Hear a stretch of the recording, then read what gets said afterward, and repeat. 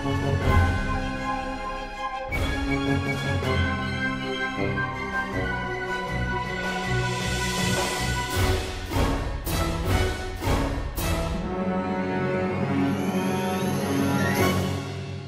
everyone, this is your chess puzzler. With 18 players taking part in the 2017 Moscow Grand Prix, and with this having kicked off earlier today on 12 May, in 9 games there had been only one decisive result, and I will go right into it once this short intro is out of the way. I have added all the participants here, so these are the guys who make up the entire tournament. The game, as you already know from the title, is the one between Nepomniachtchi and Hu Yifan, though there is some noticeable difference between the ratings of these two players. Nepo met Yifan 6 times.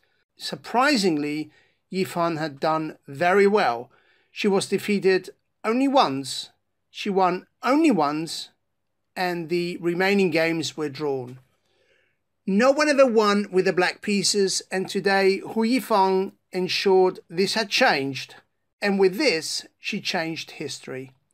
Nepo with white kicked off with the English, and the game transposed very fast into the Queen's Gambit declined through e6, knight c3, d5 and d4.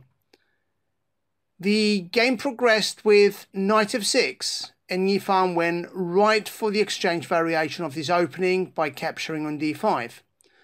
After the knight recaptured, we saw the pawn launch at the knight, and here Hu Yifan traded in and shot off with c5, and this game went on through rook b1, bishop e7 and a check on b5.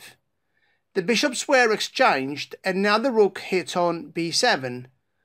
White is a pawn up, but this is not going to last long, because after c takes and c takes, the knight blocked the rook in, and white needed to be extra careful.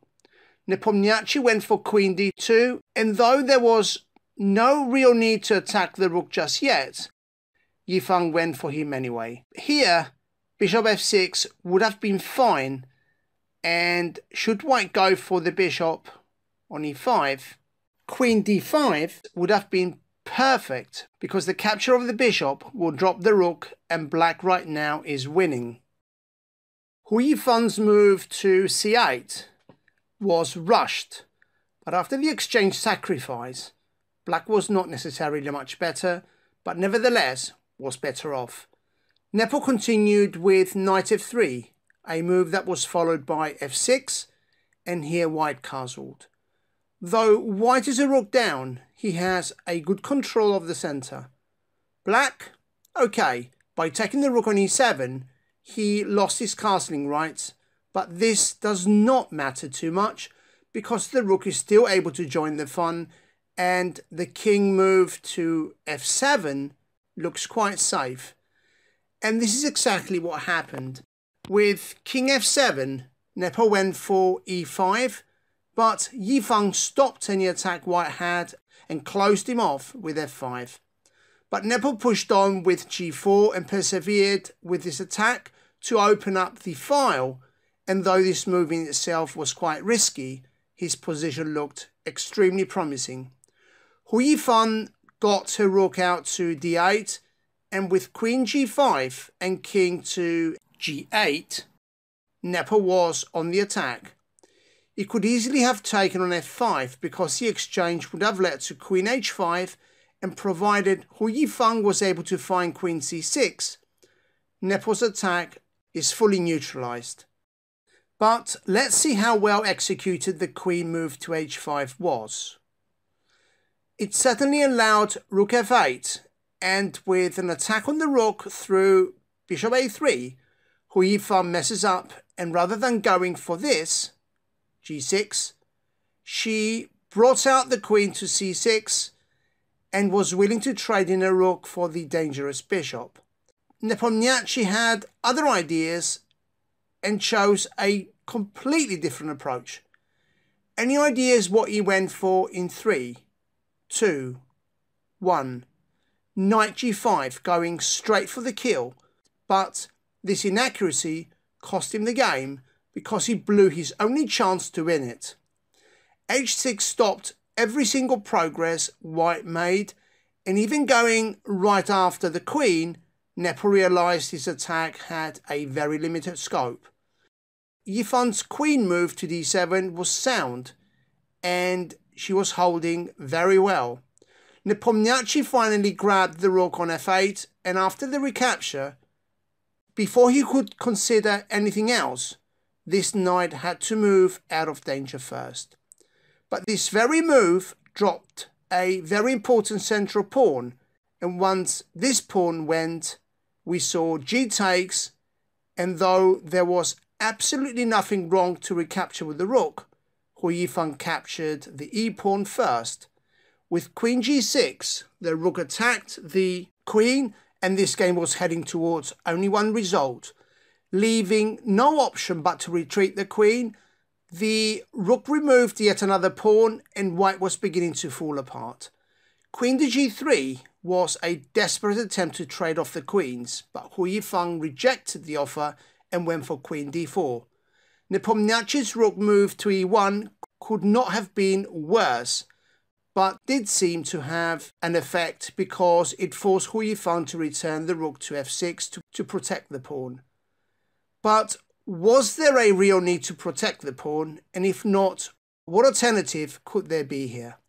If you try this knight move to c4 rather than protecting the pawn, will lead to this variation, but this only works if the rook captures this pawn, provided you give a check on d1, forcing now the king to find g2. A follow-up check on d5 will drop the rook on e6, and this would have been game over, simply because white was again too greedy to remove that poison pawn. After rook f6, we saw queen g2, knight d5, king h1, queen d3, and the pressure on white was on. Nepomniachtchi tried rook g1, going for the unbelievable mate on g7, but Hu Yifan terminated any plans white had through queen f3. No exchange was made here. The rook found b1, allowing the queen to return to f5.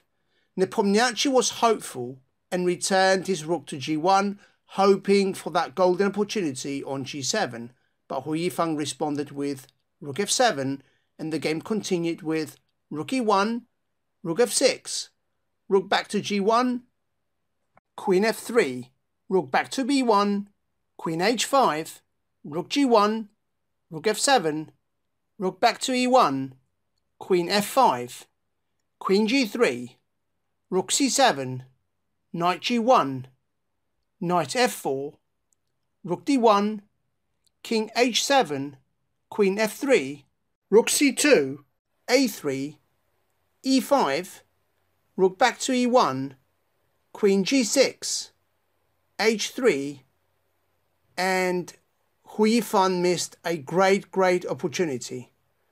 Can you see this in 3, 2, 1, rook c3? Because should the queen capture the rook, we have a nice mate through queen g2. But rather than this beautiful move, Hu Yifan went for knight d3, pushing the rook back to f1. With rook c3 and queen g4, the queens came off, and with the removal of yet another pawn on a3, Nepomniachtchi's resignation was imminent. Knight f3 led to rook a4, g5, h5, king g2, rook g4 check, king h2, a5, rook a1, a4, rook a2, and now the very strong e4, pushing the knight out to d4. Taking the pawn on f2 would have been the icing on the cake, because should the rook recapture, we would have seen e3, rook e2, and the knight drops, and so does the game. Having missed this simple combination, Hu Yifan arrested the pawn, and with the rook capturing the a-pawn, black took on f2, and the material imbalance between the two sides was just too much for Nepomniachtchi.